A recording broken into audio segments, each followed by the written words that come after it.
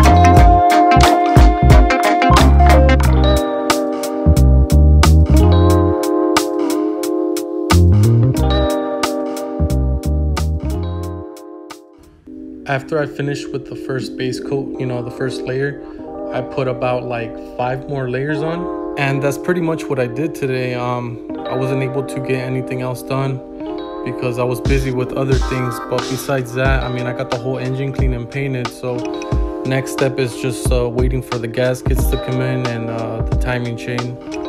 But hey, shout out to you guys for watching another video and supporting once again. And I'll see you guys on the next one.